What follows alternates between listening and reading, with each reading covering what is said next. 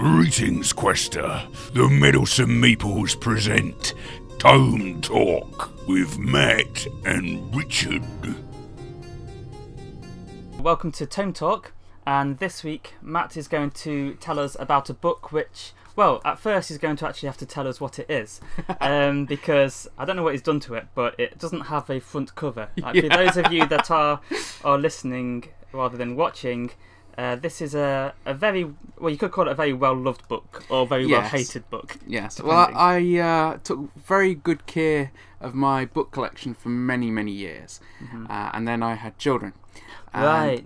This one was on the side, and my youngest child happened to come across it, and he thought it looked nice, he thought it looked interesting, and in doing so, the front and back of the book have been torn off. It doesn't actually affect the story. I've still got everything for the story. I've still got all the introductory take the story out. bits. Yeah, you changed the ending. There's still several pages left before you get to the story. It's just literally the cover page and the back page are gone. It starts with a list of characters, doesn't it? It does, yeah. But this book is actually the Dragons of Autumn Twilight. Okay. Now, this is the first book of the Dragonlance Chronicles, which some of our viewers and listeners may have heard of.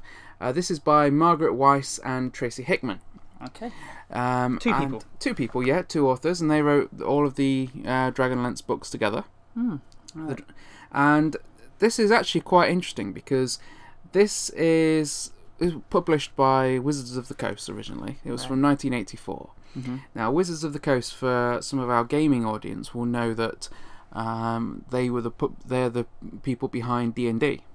Right, okay. Okay, so, and that really does tell you a lot of what you need to know about this book. Yeah, actually the logo looks similar to D&D. Yeah. That I can see. And there is actually a Dragonlance board game as well. I don't know if you've noticed, but Richard can see up on that corner of the room there is a Dragonlance board game. Yes, that looks quite old. And it's it's kind of like the forerunner of the D&D Attack Wing. Right. That kind of aerial dragon combat. But going off topic now, bringing it back to the book story.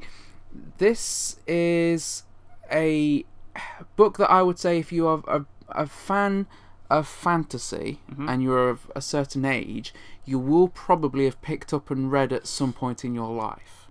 Okay. If you are younger than a certain age, you probably wouldn't have done. So are you younger than the age? Or I am of the age group that I think would have picked this up and read it, and because of when it came out.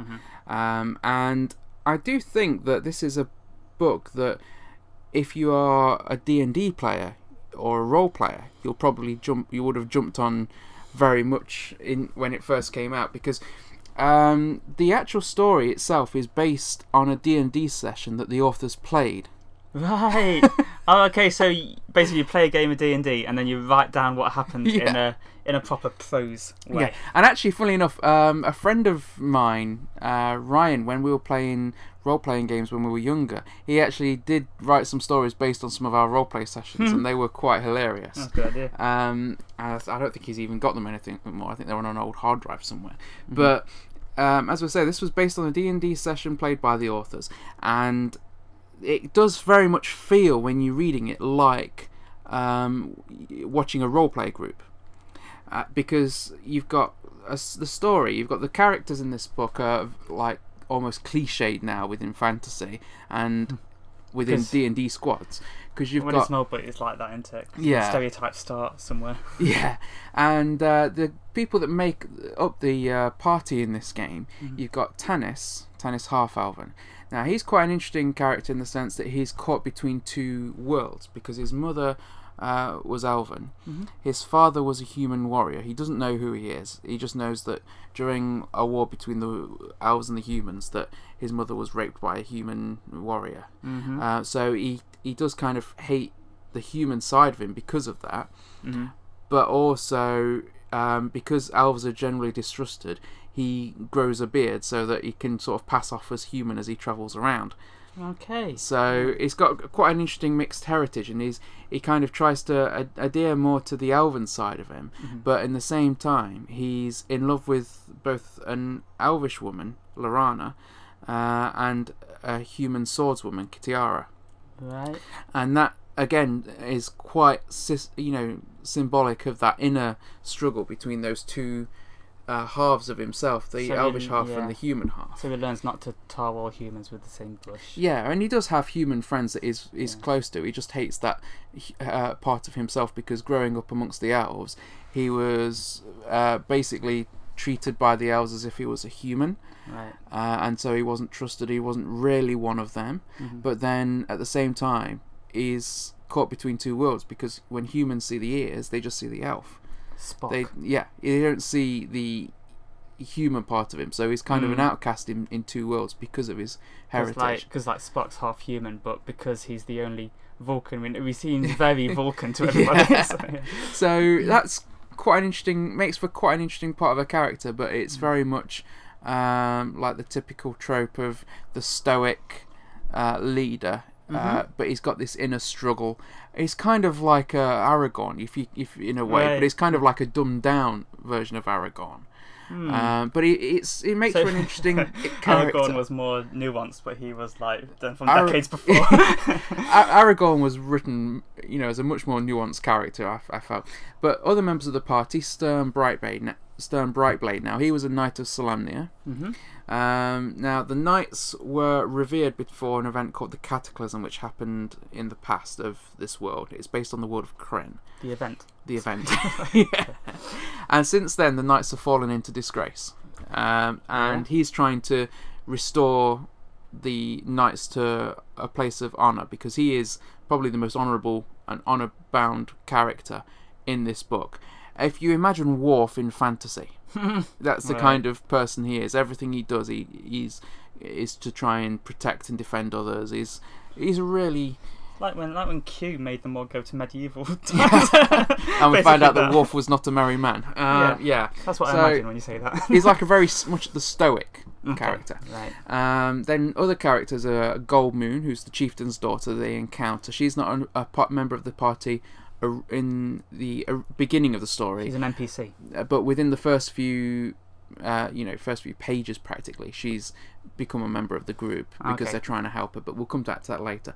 Riverwind is Goldmoon's companion. He's another member, like Goldmoon, of the Keishu tribe. Right. But he's been outcast, but he's in love with Goldmoon. Raistlin. Now there's a pair of brothers in this, Raistlin and Caramon. Raistlin is the Marge of the group. Raistlin Magier. Now, he's very much the typical Marge trope. Very cliched. The one thing that is really interesting about the character is that he basically destroyed his health doing certain Marge trials in order to attain a certain level of power. So he's got this incredible power, but matched with an incredibly weak body. So his brother Caramon is always trying to look out for him, look after him, make sure that he's okay. And Raistlin hates that because he's incredibly intelligent and thinks his brother's a oafish simpleton. Right. But he needs saving sometimes. In some ways, he is kind of quite simple as a character. Caramon is. Caramon is the warrior. He's like the barbarian warrior of the group, and he is very genial. He's like the exact opposite of Raistlin. Right. But he's always there trying to look after Raistlin. Okay. And then the rest of the party is made up by Flint Fireforge, who's a dwarven blacksmith and fighter. He's Tanis's oldest friend. He's older than the rest of the group. He considers the group to be children, basically. But he doesn't like Raistlin. Okay. And then there's Tasselhoff Burfoot. But Tass is a Kender. These are kind of like almost not quite dwarves, but child-sized. Right. And completely immune to fear, the Kenders are, but just generally goes around emptying everyone else's possessions into his. But he wouldn't consider it thieving, and would probably be quite upset if you called him a thief. But everyone else's possessions just seem to find their way into his bag, and he's like the guide, the scout. He's got all this collection of maps. Prejudiced against him, aren't they? Yeah. So these are the characters that make up the group, and as you can tell, they're quite quite the fantasy and D&D party kind of tropes. So they go round together as a party after a while, do they? Yeah, well, the story starts with them coming together. Now, one of the main themes the writers have said in interviews and things of this is the restoration of truth and faith. So when the cataclysm happened, you've got the evil gods and the true gods, the gods of light and darkness battling. Then the gods seem to disappear. Now, 5 years before we get into the story, the group have all gone off on individual quests of their own, and they planned and arranged to meet up together at this tavern. Okay. At this particular day with the D20s. Yeah. And so they come together, and Tanis was trying to find some sort of sign of the gods. Okay. You know, and what happens here? I don't want to go into spoilers, but they come together and they hear this story. Well, not the story, but they hear rumours of this blue crystal staff, and that these seekers are after it. So when they come back to the tavern, their hometown has been occupied by the seekers. Right.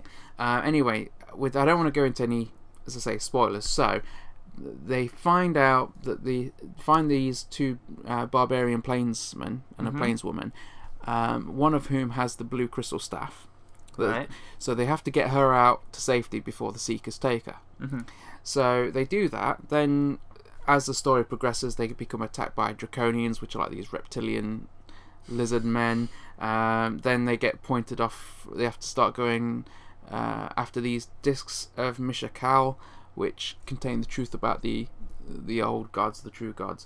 And they basically, it's kind of very difficult not to give spoilers about this, because there are so many different strands to this story, but it's all one thing leading to another thing. And if the best way I can think of describing it is if you're on a role-playing campaign and each of the little sessions, each of the little quests lead into the big quest. Yeah, it's kind of like that. So like that's what they did. One session leads into another session, and then from there to there, and that's very much how the story progresses. But if you don't want to do spoilers, just tell us the themes. So the themes, as we say, are the characters coming together, forming this really strong, tightly knit group, having and sharing. And we see the one. I'd say the predominant theme is this restoration of truth and faith. Yeah. So Tanis and the others have lost their faith. They don't believe that and like everybody else, they don't believe that the gods are going to return. Same with Sturm. He believes that Paladine is gone, but will come back. And you see Tanis, as time goes on, starts to see evidence of true clerics and evidence that the gods are going to return. So that really is there, but it's all overlaid with this D&D party and this quest. So the bigger stuff going on. There is bigger stuff. Quest. Yeah. So yeah, that's interesting. So how many of these books are there? You say it's a series. It's well. There's these were actually based on the Dragonlance game modules. So the story, these books and stories came based on the game and the established world of the game. There were quite a number of Dragonlance books, but these are specifically the Dragonlance Chronicles. Right. So you've got 4 altogether in the Dragonlance Chronicles. Well, that's quite doable for reading. Yeah, and then there's more stories beyond that. But there's also a cartoon adaptation of this, which was made back in 2008. That had Michael. I wanted it to be made in the 80s. It had. Well, it was kind of. It felt like it was made in the 80s. Right, it's kind of got a mixture of like 2D and 3D animation in the film. Cool. Lucy Lawless does the voice for Goldmoon. Right. Well, yeah, she needs to be in a fantasy thing. Kiefer Sutherland does the voice of Raistlin. Okay. And Michael Rosenbaum does the voice of Tanis. Right. So quite a good voice cast. The film itself isn't great, but I would say, when it comes to this story, that I was thinking about whether or not I could really recommend this for people to go out and read, and I thought I was going to do that because when I read this as a kid, I absolutely loved it. I read it again a few years later. and I loved it a little less. Right. And you hate it. I wouldn't say I hate this book. Far from it, because it's got like a bit of a special place for me, because it was one of the early books of fantasy that I read. Yeah. And reading it more recently with the thought of doing this for Tome Talk, I have to admit that it wasn't as good as I remember it. I think I've read too much better fantasy since reading this, and as a result, the way I interpret this book has gone down in my estimation. So like everything else has got better, and the books stay the same, obviously. Yeah, but I would say that if you like role-playing games, particularly D&D, then this is a book that you would probably enjoy. And I feel like it's a very good starting point when it comes to fantasy for kids, or even maybe for adults when it comes to fantasy. You know, rather than jumping into something like The Wheel of Time, which is an epic series, and it's my favourite fantasy series, but it's huge.